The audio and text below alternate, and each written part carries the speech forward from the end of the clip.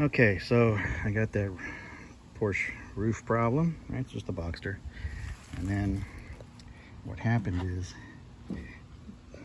here, these little plastic things go on this arm right here. I just put tape where the original position was so that I could, I'm trying to do this, looking through the, here we go.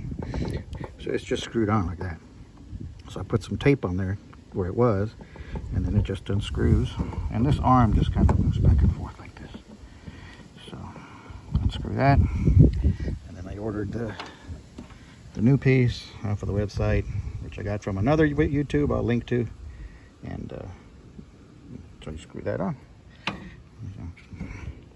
Just gonna go to the tape. That's it. Keeping this short.